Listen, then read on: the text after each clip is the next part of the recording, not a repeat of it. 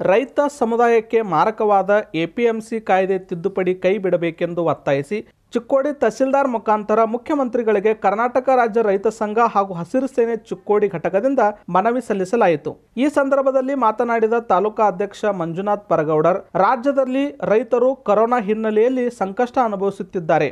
ಕೃಷಿ ಉತ್ಪನ್ನಗಳನ್ನು ಮಾರುಕಟ್ಟೆಗೆ ಮಾರಾಟ ಮಾಡಲು ಅವಕಾಶದ ನೆಪವೊಡ್ಡಿ ಸರ್ಕಾರ ಕಾಯ್ದೆ ತಿದ್ದುಪಡಿ ಮಾಡಲು ಹೊರಟಿದೆ। ಕೇಂದ್ರ ಹಾಗೂ ರಾಜ್ಯಗಳ ಮೇಲೆ ಒತ್ತಡ ಹೇರಿ ಕಾಯ್ದೆಗೆ ಅನುಮತಿ ನೀಡುವಂತೆ ಹೇಳಿದ್ದು ಮಹಾಮೋಸ। ಮಾರುಕಟ್ಟೆಗಳಲ್ಲಿ ರೈತ ಪ್ರತಿನಿಧಿಸುವ ಆಡಳಿತ ಮಂಡಳಿಗಳು ಇದ್ದು ಮುಂದಿನ ದಿನಗಳಲ್ಲಿ ಅದಕ್ಕೂ ಕುತ್ತು ಬರುತ್ತದೆ ಎಂದರು। ಯಾವುದೇ ಕಾರಣಕ್ಕೂ ಕಾಯ್ದೆಯಲ್ಲಿ ತಿದ್ದುಪಡಿ ತರಬಾರದೆಂದು ರೈತ ಸಂಘ ಹಾಗೂ ಹಸಿರು ಸೇನೆ ಚಿಕ್ಕೋಡಿ ಘಟಕ ಒತ್ತಾಯಿಸಿದೆ। ಕರ್ನಾಟಕ ರಾಜ್ಯ ರೈತ ಸಂಘ ಹಾಗೂ ಹಸಿರು ಸೇನೆ ಚಿಕ್ಕೋಡಿ ವತಿಯಿಂದ ಇವತ್ತೇನು ನಾವು ಯಡಿಯೂರಪ್ಪನವರಿಗೆ ಮನವಿ ಸಲ್ಲಿಸಪ್ಪ ಅಂತಂದ್ರೆ ಏನು ರೈತ ಸಮುದಾಯಕ್ಕೆ ಮಾರಕವಾಗಿರೋ ಎಪಿಎಂಸಿ ಕಾಯ್ದೆ ತಿದ್ದುಪಡಿಯನ್ನು ಕೈ ಬಿಡಬೇಕಂತ ನಾವು ಮನವಿ ಸಲ್ಲಿಸ್ತೇವೆ। ಇವತ್ತು ಯಾಕಪ್ಪ ಇದು ಮನವಿ ಸಲ್ಲಿಸೋದಪ್ಪ, ರೈತರಿಗೆ ಇದರಿಂದ ನುಕ್ಸಾನ ಏನಪ್ಪಾ ಅಂತಂದ್ರೆ ಕೋವಿಡ್-19 ತಂದಿರೋ ಸಮಸ್ಯೆಯಿಂದ ಕೃಷಿ ಉತ್ಪನ್ನಗಳು ಯಾವುದೇ ರೀತಿಯ ರೈತರ ಮಾಲ್ಗಳು ಎಪಿಎಂಸಿಗೆ ತಲುಪ್ತಾ ಇಲ್ಲ ಹಾಗೂ ರೈತರ ಮನೆ ಬಾಗಿಲಿಗೆ ಕೃಷಿ ಉತ್ಪನ್ನಗಳನ್ನ ಮಾರಾಟ ಮಾಡಲು ಅವಕಾಶ ನೀಡಿರುವ ಸರ್ಕಾರದವರು ಅದರ ಕಾರಣ ನೀಡಿ ಕಾಯ್ದೆಯನ್ನ ತಿದ್ದುಪಡಿ ಮಾಡೋಕೆ ಹೊರಟಿದ್ದಾರೆ। ಇದು ಎಪಿಎಂಸಿ ಕಾಯ್ದೆ ತಿದ್ದುಪಡಿ ತರಲು ರಾಜ್ಯ ಸರ್ಕಾರದವರು ಒಪ್ಪಿಗೆ ನೀಡಬೇಕೆಂದು ಭಾರತ ಸರ್ಕಾರದವರು ಪತ್ರ ಬರೆದು ಒತ್ತಡ ತಂದು ರಾಜ್ಯ ಸರ್ಕಾರಗಳಿಂದ ಒಪ್ಪಿಗೆ ಪಡೆದಿರುತ್ತಾರೆ।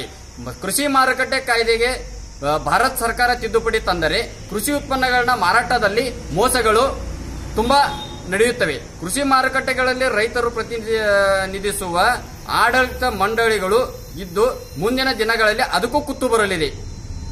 ಕಾಯ್ದೆ ತಿದ್ದುಪಡಿ ಮಾಡಿದರೆ ಕೃಷಿ ಉತ್ಪನ್ನಗಳು ಮಾರುಕಟ್ಟೆಗೆ ಬರದೆ ಇರುವುದರಿಂದ ದೇಶಗಳಲ್ಲಿ ಎಷ್ಟೋ ಉತ್ಪಾದನೆ ಆಗಿದೆ ಎಂಬುದರ ಬಗ್ಗೆ ಮಾಹಿತಿ ಸಿಗುವುದಿಲ್ಲ। ಭಾರತ ಸರ್ಕಾರ ನಿಗದಿ ಮಾಡಿರುವ ಎಂಎಸ್ಪಿ ಬೆಲೆಗೆ ಕೃಷಿ ಉತ್ಪನ್ನಗಳು ಮಾರಾಟ ಆಗುತ್ತಿದೆ ಎಂಬುದರ ಬಗ್ಗೆ ಸರ್ಕಾರ ಮಾಹಿತಿ ಸಿಗುವುದಿಲ್ಲ। ಕಾಣದ ಕೈಗಳಿಗೆ ಒತ್ತಡಕ್ಕೆ ಭಾರತ ಸರ್ಕಾರ ಮಣಿದು ಎಪಿಎಂಸಿ ಕಾಯ್ದೆಗೆ ತಿದ್ದುಪಡಿ ತಂದರೆ ಕೃಷಿ ಉತ್ಪನ್ನಗಳ ತೂಕದಲ್ಲಿ ಮಾರಾಟದಲ್ಲಿ ಹಣ ಪಾವತಿಯಲ್ಲಿ ತುಂಬಾ ಮೋಸ ನಡೆಯುತ್ತದೆ।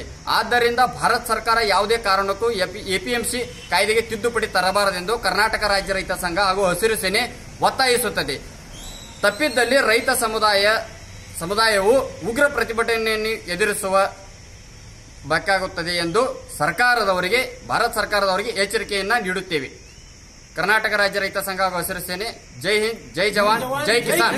ಮನವಿ ಪತ್ರ ಸಲ್ಲಿಸುವ ಸಂದರ್ಭದಲ್ಲಿ ಫಿರೋಜ್ ಮುಲ್ಲಾ, ಮಹಂತೇಶ್ ಪರಗೌಡ, ಬಾಬುರಾವ್ ಹವಾಲ್ದಾರ್, ಜ್ಯೋತಿಬಾ ಮಗದುಂ, ಅಪ್ಪಾಸಾಬ್ ಕರ್ನೂರೆ ಸೇರಿದಂತೆ ಮುಂತಾದವರು ಉಪಸ್ಥಿತರಿದ್ದರು।